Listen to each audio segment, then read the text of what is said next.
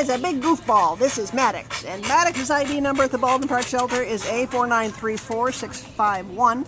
He is a blue and white pit bull mix, and he's he's a puppy. He's only about a year and a half, and came into the shelter as a stray on April 3rd out of El Monte, and he weighs only 60 pounds. He just seems maybe a little more than that because he's a very energetic little boy, aren't you? Look at your pink nose. You got okay. Good boy. Oh, good boy. Very gently. You know, we had one like this last time. He reminds me of a Boston Terrier. There's something about his coloring and his ears. He looks kind of looks like Stitch from Lilo and Stitch. Yeah, exactly. Oh, he's a good boy. Tell us about him, Jana. What's he like? He's just a meatball. He's real sweet. Like I say, he's a puppy. He's very energetic right now. We've been playing. He's been here for a while. It took him just a while to get his temp test, and so this is a lot of builds up energy and excitement. But he does, as you can see, he's a lap dog. Yes. He's a leaner. He always wants to be touching you.